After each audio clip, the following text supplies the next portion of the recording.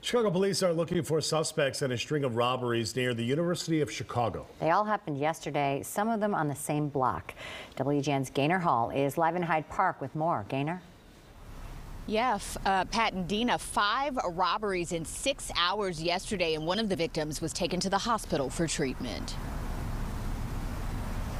At 58th and Stony Island, just before 5:30 last night, police say 2 people approached a victim who was walking on the sidewalk. One striking the victim, taking their bag, and then they jumped into a dark-colored Kia that was waiting nearby. As they drove off, they hit the victim in the leg. That person was taken to the hospital.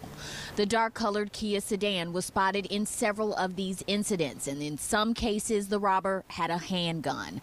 The first incident happened near Kimbark Plaza on 53rd Street at 11:30 a.m. The victim was robbed while walking to their car in the parking lot. About 20 minutes later, 2 armed robberies happened at 55th and Harper.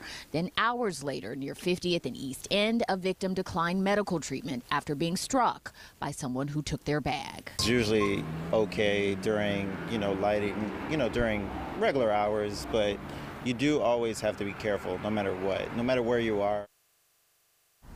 So the University of Chicago police released a community crime bulletin about these robberies that all happened off campus. Chicago police are leading the investigation.